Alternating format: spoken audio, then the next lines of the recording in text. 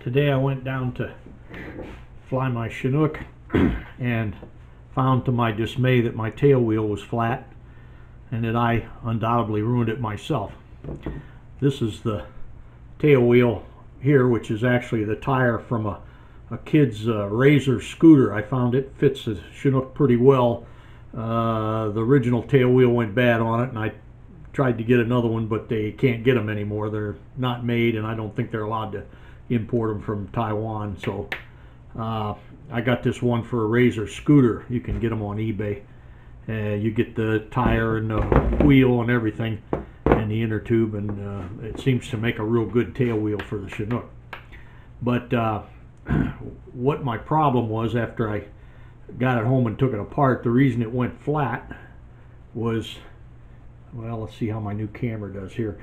This right here, if you can see it, is a little tiny like blister, it looks like. It's almost right opposite this the Schrader valve here, where the air goes into the inner tube.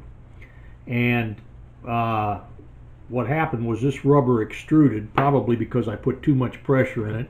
It says here it's supposed to be 36 psi on the tire, but I didn't have a tire gauge down there at the time I was adding air, because it was the first time down in the spring, and I just pumped it up till I thought, well, that's pretty hard, that ought to be all right.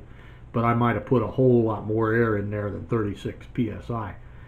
So the rubber extruded, and I believe what happened is it extruded in here where the Schrader valve goes.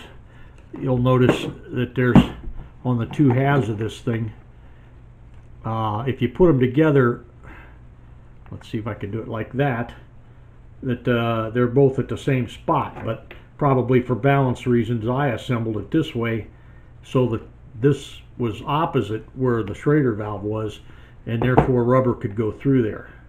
So it isn't much of a, you know, when they're bolted together, it isn't too much of a gap that it could go in, but it can extrude in this area. And so I'm going to put a piece of tape on there to fix that, so that it can't extrude in through there again. And also I believe I'll probably put this in line with the other one, like so, where the Schrader valve comes out, and because the rubber around the Schrader valve in this area is quite a bit thicker and heavier where they glued that Schrader valve on, I probably have less chance of getting a hole in it. But anyways, I did it to myself, so that's what went wrong with that.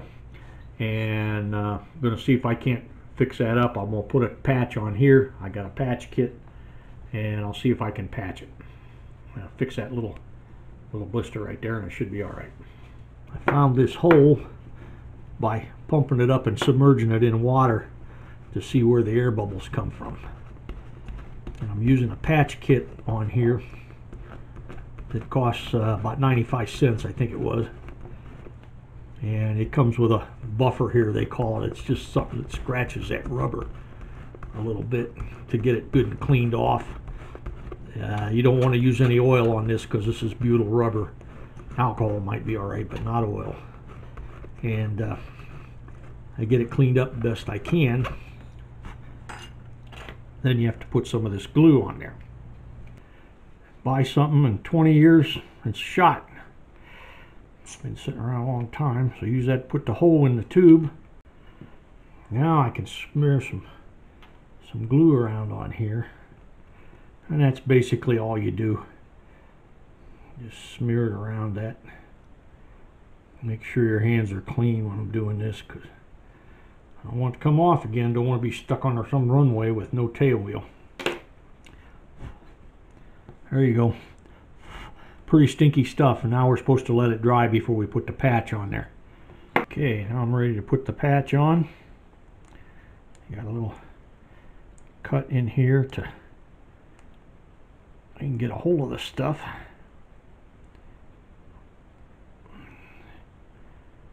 Pretty sticky stuff. I don't want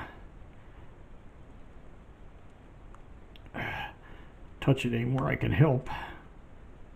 And that baby there is going to go right dead square over that little blister on there. That'll fix it good. Let's push it down good. And no more leaking. But before I put this back in the tire, I will take it and test it.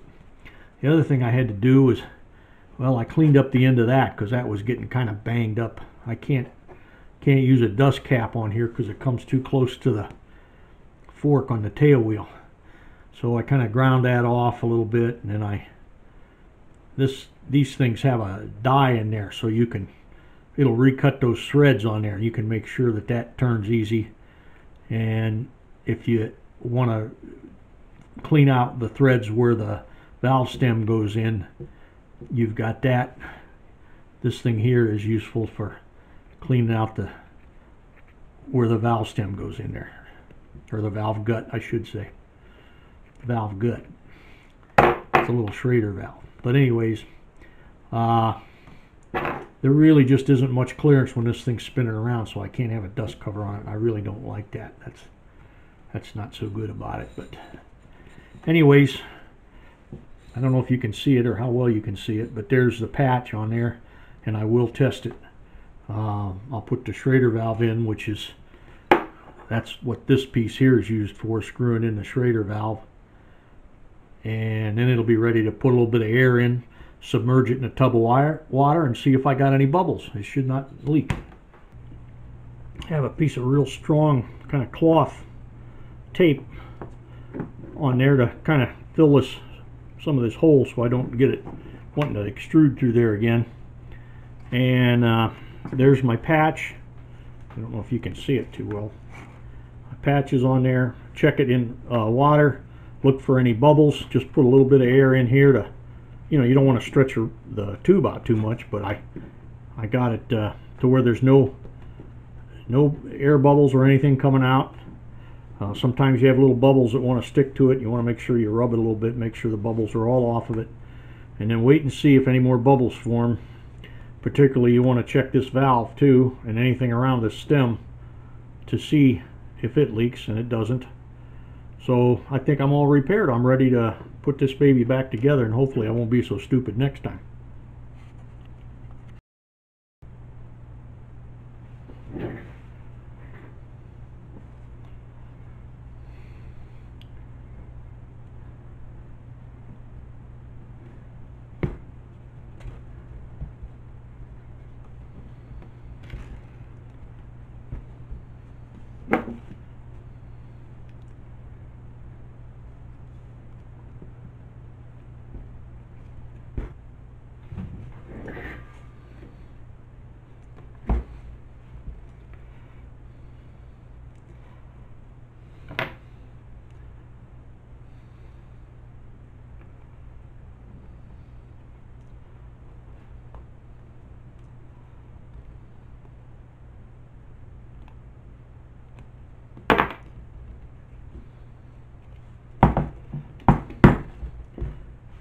Now it's time to put some air in it.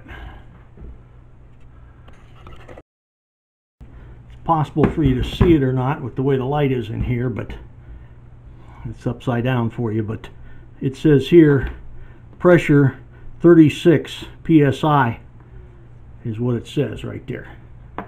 And so being as it's kind of hard to see back under the stabilizer and stuff on that plane, I'm going to use some of this stuff here.